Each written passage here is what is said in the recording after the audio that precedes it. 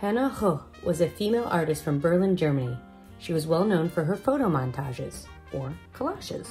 She would gather images and text from popular newspapers and magazines, and she would piece them together to create a new picture. So for this project, we are going to do the same thing.